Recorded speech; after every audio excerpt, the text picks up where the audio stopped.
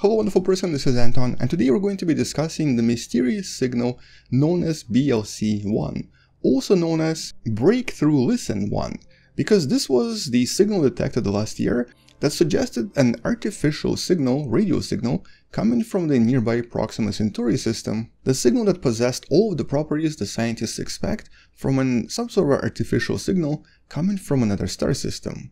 Or in other words, there was a slight chance that it was actually aliens talking to us. But this was a very preliminary discovery, and a lot of scientists decided to err on the side of caution. So until now, nobody really knew what it was.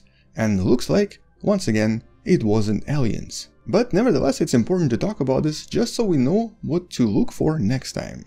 So first of all, let's do a bit of a background history. The original detection happened back in 2019 when the Australian Parkes Observatory was conducting its regular observations during the project known as Breakthrough Listen. The project, whose main purpose is to actually try to locate some sort of a alien civilization trying to communicate with us. And then in December of 2020, this is when the original report suggested that something unusual was detected coming from the region in the vicinity of Proxima Centauri, the nearest star to us that we know contains at least 2 planets.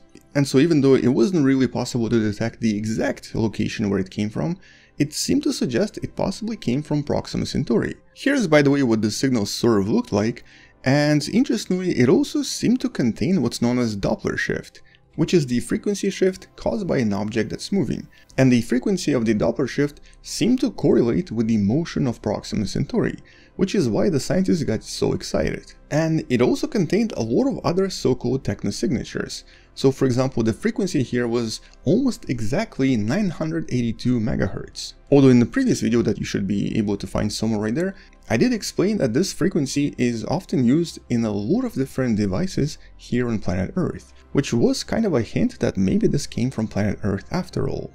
Nevertheless, there were quite a lot of other parameters that seemed to indicate that this could be a technosignature.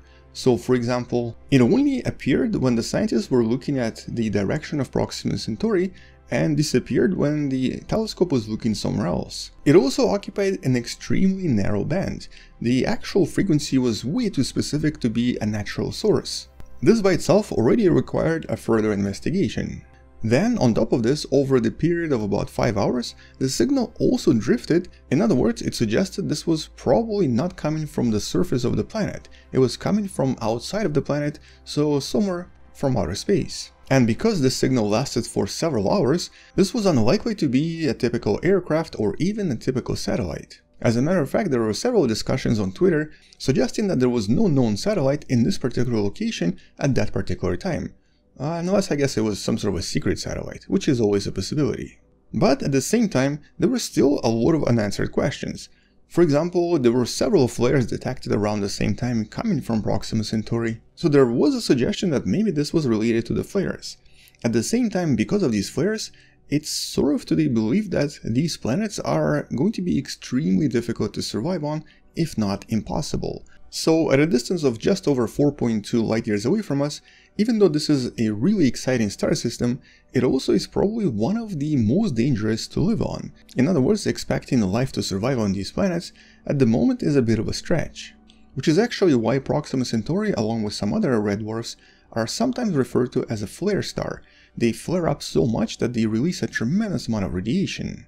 Nevertheless, it's the closest star, so this is probably the first object we'll ever get to visit, if we get to visit anything at all. At the same time, it's kind of important to understand how this particular signal was originally discovered. The original analysis actually revealed approximately 4 million different signals, radio signals, from the same region, with essentially almost all of them completely ruled out as just natural signals coming from some sort of a natural source.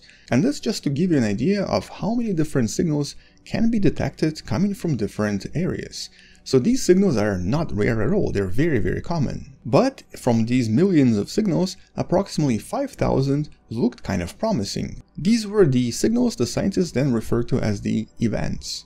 But once these events were filtered out manually, only a few remained, with really only one of the signals making it through the entire analysis. In other words, this was the only signal that sort of appeared as a technosignature. Everything else ended up being either interference from planet Earth or in some cases just something natural. And now, just under a year after the original announcement, and I guess about 2 years after the original discovery, the scientists have confirmed that this is once again not a technosignature and not actually a signal coming from Proxima Centauri at all, and is instead a type of a radio interference that they've managed to detect in a lot of other signals in a lot of other observations.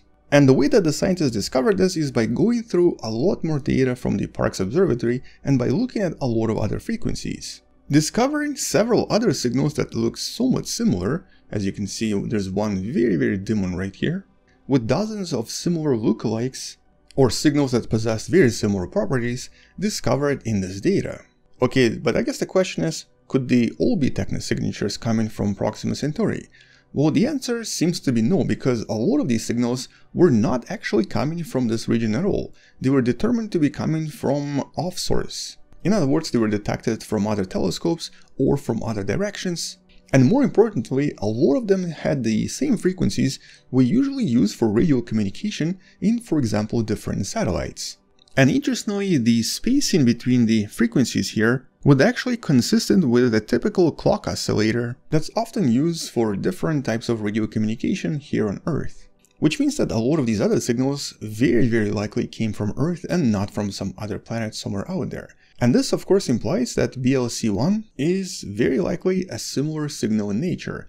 It's just a radio interference signal produced by something earthly, not something from Proxima Centauri. But to be fair, currently there's really no one source that has been discovered that was responsible for BLC1. But the scientists in the paper do kind of make a prediction of what's possibly causing all of these. This is a phenomenon that's usually referred to as intermodulation, a phenomenon that often affects radio transmission, but it's also something that musicians are quite familiar with as well. You can learn more about intermodulation in the link in the description below, but in a nutshell, when the amplitude of several nearby frequencies is changed, it can occasionally start forming additional components that were actually not there to begin with.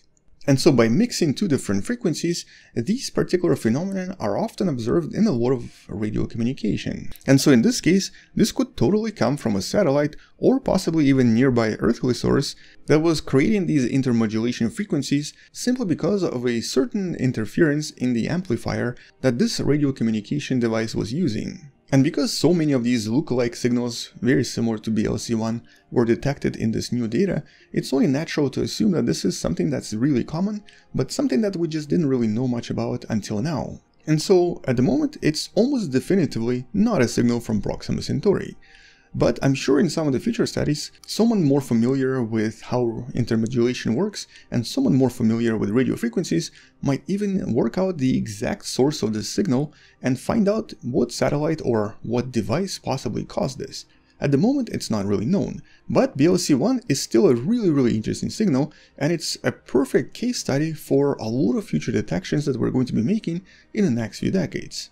And so even though we're obviously hoping to find some sort of a extraterrestrial species possibly sending radio signals to us, I guess at the moment it will be a little bit more exciting to actually discover where a lot of these lookalikes come from, which is of course really important to understand in order to avoid these mistakes in the future.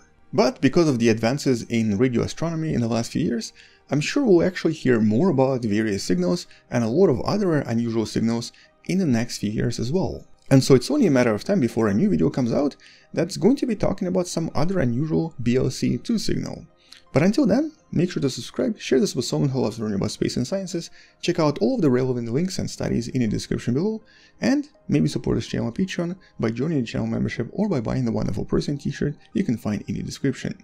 Either way, stay wonderful, I'll see you tomorrow, and as always, bye bye.